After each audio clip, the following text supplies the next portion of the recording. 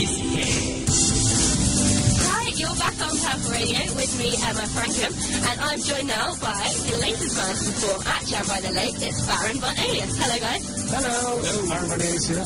So can you introduce yourselves, and how did the name come about for your band? Hi, I'm Baron von Alias. I'm a time traveller from the year 1830. I was born in 1805. I zipped through time to this era, and I met up with MistaBreeze, and then that good-looking man to my right. Yes, that's right. Me, and basically I was just after the boring childhood compared to him. LKP, what about you? Yeah, I was kind of born in the 80s and that, and like, I luckily bumped into him when he was about 195 years old, you know. He looks good though for his age. He does look incredibly good for his age. And tell us, you won't see these listeners, but the lovely people from Baron von Alias are holding dolls, and am I allowed to call them dolls? Are they? Well, that is actually myself, frozen in time, when I was a child. And this is just tricky because he's angry, and I try to take him out and make him feel better. About realist society, pretty much. Yeah.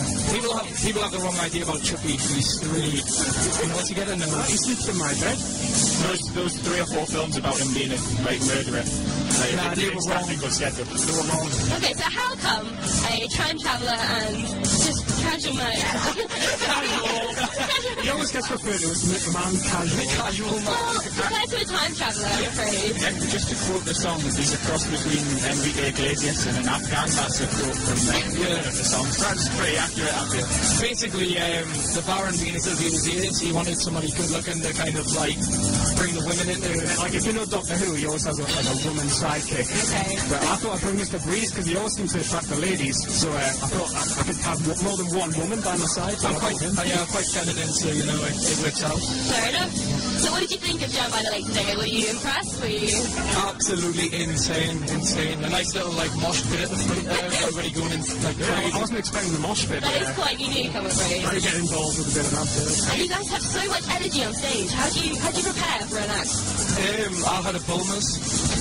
I froze myself in time for a couple of years to build up some energy, and then I unleashed it just right there for you. Do you do that for every gig, just freeze yourself in time, or is it just this one? Is this a special? Just this one, because I had to practice as well, so I had to sort of practice a bit beforehand, because we only told about it yesterday. So yeah, I froze myself for a bit of practice, and then brought it today too. Fair enough, yeah, you were quite a last-minute addition, so how was the impression? Were you feeling okay about it, or?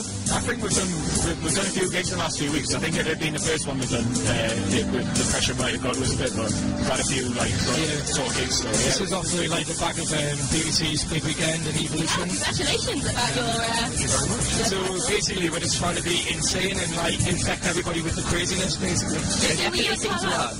Yeah, Carlisle. They introduced on stage on the Saturday, and the polar sets are on as well, like on the next day. So we have to check the videos on YouTube and stuff as well. The BBC introduced them, so you can see some crazy performances with Chucky and the baby. So how can fans get in touch with you? Have you got Facebook and Twitter? Yeah, just all the usual: Facebook, Twitter, YouTube, just all that stuff. Baron von Alias, MistaBreeze, and DJ LKP.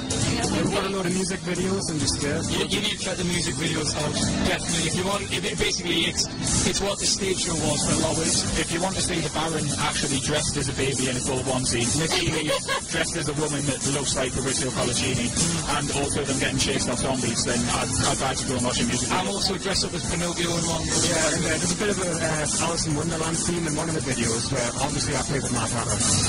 Evidently, you won't see this again, radio listeners, but Baron von Alias is in a lovely top hat. I've been asked by my assistant manager to ask you, where did you get your top hat from?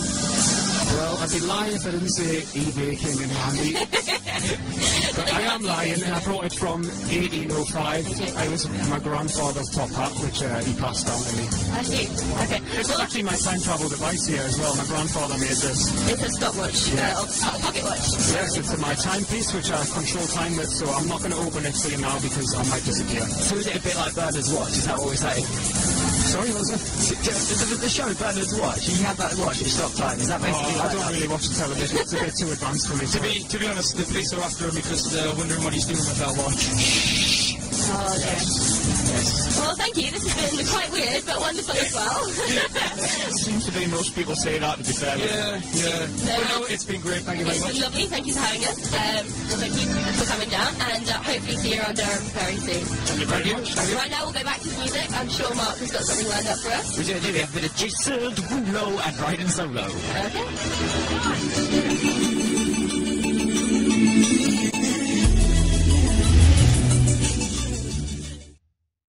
That was a Purple Radio podcast. Find out more online at purpleradio.co.uk.